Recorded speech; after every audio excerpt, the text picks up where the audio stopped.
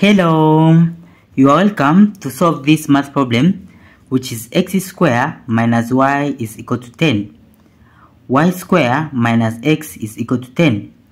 To find the value of xy such that x is not equal to y. Now from here, this is equation 1 and this as equation 2. Then in the first step, we will take equation 1 minus equation 2. Then from equation 1 in the left side, it is x squared minus y. So here it will be x squared minus y bracket minus equation 2 in the left side, it is y squared minus x bracket, then is equal to, in the right side, it is 10 minus 10, which is 0. Then in the next step, we'll open these brackets. So here it will be x squared minus y.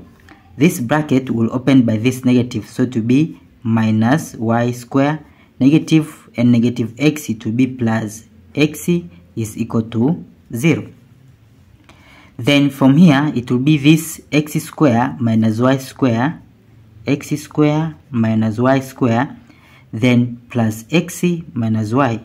So plus x minus y is equal to 0. Then from this x squared minus y squared, this is in the form of a perfect square.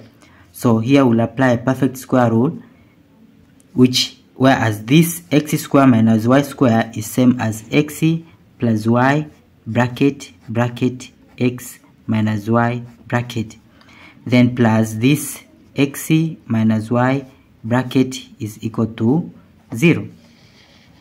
Then from here, x minus y is common, so we'll take x minus y bracket out of bracket. This divided by this, it is this x plus y, then plus x minus y divided by x minus y, it is 1 bracket, it is equal to 0. Then from here we have two solutions, whereas this is the first solution, which is x minus y is equal to 0, and this is the second solution, x plus y plus 1 is equal to 0.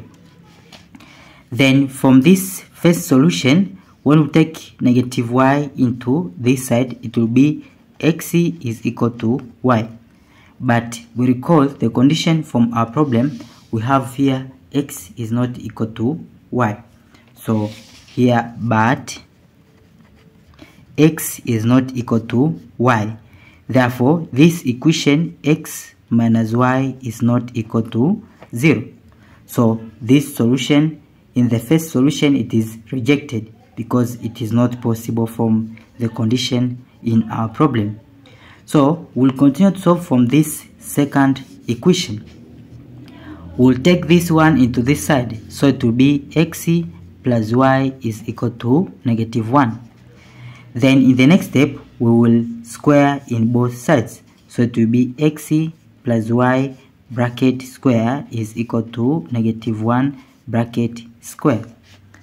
Then from here, the square of x plus y, it is x square plus y square plus 2xy is equal to negative 1 square, it is 1.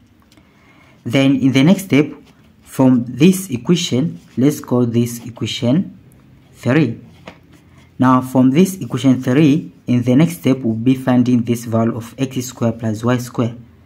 So as when we'll get this value, we'll be left with xy. So it will be easy to get the value of xy. Therefore, in the next step, we'll take equation 1 plus equation 2. Now from equation 1 in the left side plus equation 2 in the left side, it is x squared minus y plus y squared minus x. So in here it will be x squared minus y plus y squared minus x is equal to equation 1 plus equation 2 in the right side, it will be 10 plus 10, which is 20. So here it will be equal to 20. Then in the next step, it will be this x square plus y square. So here x square plus y square, then minus x minus y, minus x minus y is equal to 20. Then in here we'll make this the subject x square plus y square. So we'll take this minus x minus y into this side. So it will be x square plus y square is equal to 20. Negative x we take to this side to be plus x. Negative y we take to this side to be plus y. Then from here, this x plus y. So, but x plus y is equal to, in here x plus y is equal to negative 1. So, in here we'll substitute negative 1. Therefore, it will be x square plus y square is equal to 20. Then plus, this is negative 1. So, it will be minus this 1. Then it will be x square plus y square is equal to 20 minus 1, it is 19. So, in here the value of x square plus y square is 19. So, we'll substitute here, we'll substitute this value of x square plus y square, which is 19, into equation 3. Now, equation 3, it is x square plus y square plus 2xy is equal to 1. So, from x square plus y square plus 2xy is equal to 1. Then this x square plus y square, it is this 19. So, here it will be 19, then plus this 2xy is equal to 1. Then in here we'll take this 19 into this side, so it will be 2xy is equal to 1. Then this will take to this side to be minus 19. Then it will be 2xy is equal to 1 minus 19, it is minus 18.